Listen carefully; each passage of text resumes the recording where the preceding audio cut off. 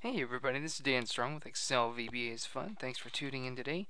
I want to review something that a friend of mine, KRN, has written, and he's one of our. No, it's actually he was the contest winner for the first contest that we did here at Excel VBA is Fun. He won the inventory management creation contest that we did.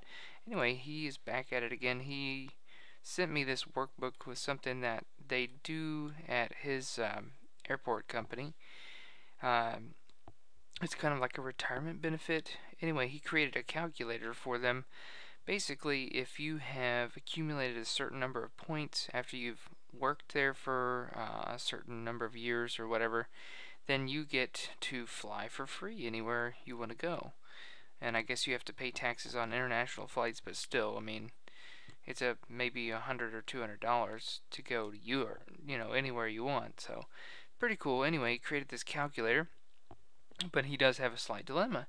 It's lining up some of these labels to where they look, you know, symmetrical or lined up parallel with each other or whatever. So we are going to take a look at the calculator first, then we'll take a look and see if we can help fix the label problem.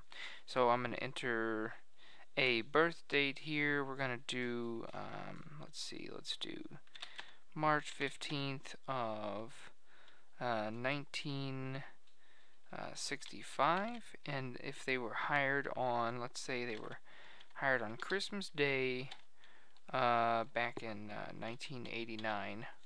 And what would my fly free date be then? Let's find out. So it brings up this nice fancy user form.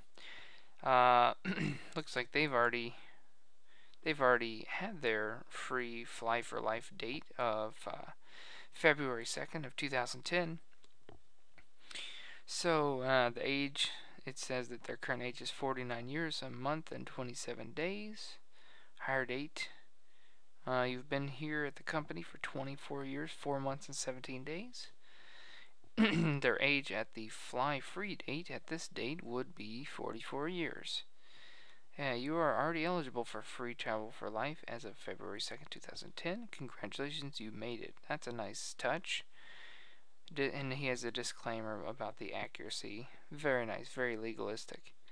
Let's exit that and let's do another one. Let's do December 15th, 2000. Oh no, not born then. Let's do 1954, but they were only hired in 93. Let's do 1/1/1993. Oh dang it, I did it again. Let's see here.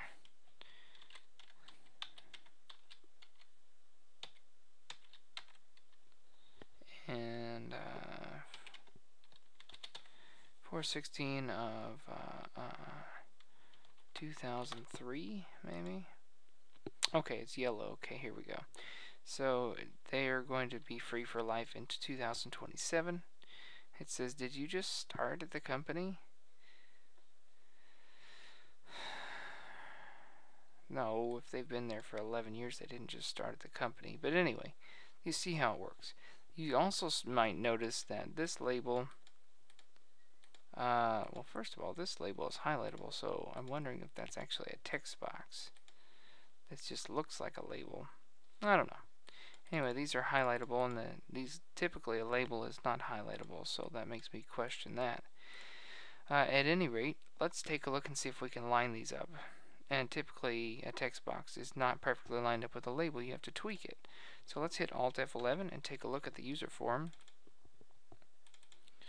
Let's see here. Here it is. So let's full screen that for just a moment. Okay. This is a text box. Yes, it sure is. Okay. So, and then this one looks like it's aligned, but it's not. And same for this and same for this. So what we need to do, see, you could drag it across it. They look perfectly aligned, but it's the way that text boxes and labels, for some reason, they just line up differently. So let's look at the top. Let's go down, scroll down, and look at the TOP, the top.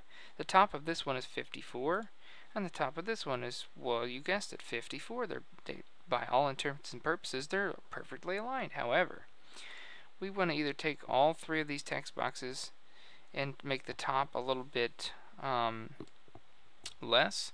Let's make it 52 for this one. And then let's make this one 70 instead of the 72 that it currently is.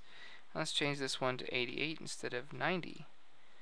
And I just reduced it by 2. Let's just see how that looks.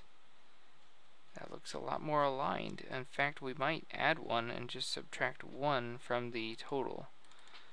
Hope that made sense. Let's take this one, and instead of, it was 54, now it's 52. Let's make it 53. Let's make this one 71, which is in between 70 and 72. Make this one 89. And I'm going to open the user form. That looks pretty well aligned. You could even go as far as to change this to this exact same format as the label here.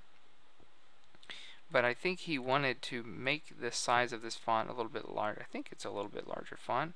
I could click here and double click on font and check. This one's Tahoma 8 regular.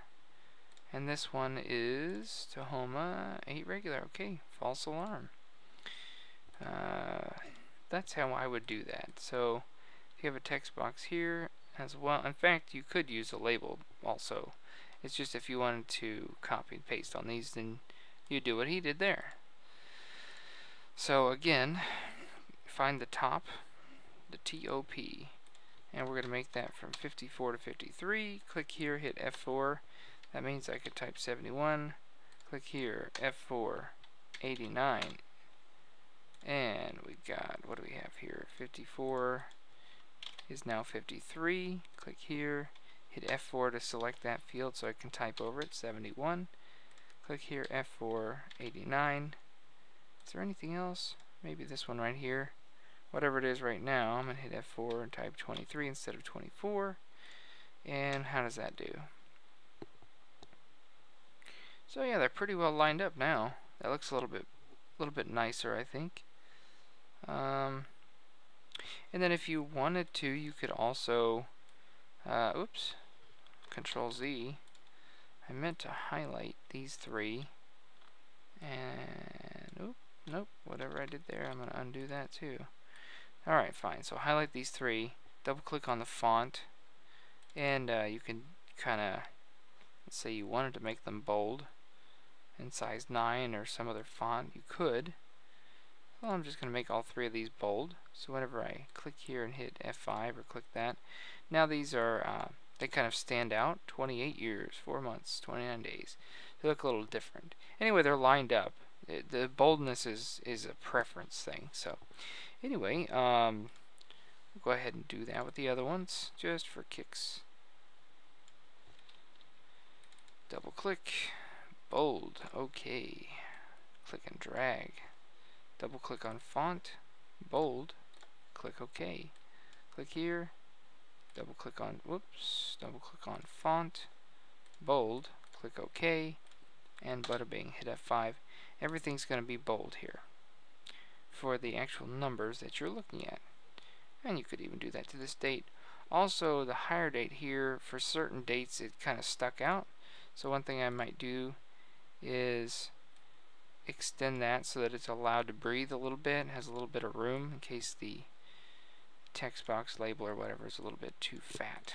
So anyway, Kevin did a great job, and this looks really cool. So good job, Mr. Kevin.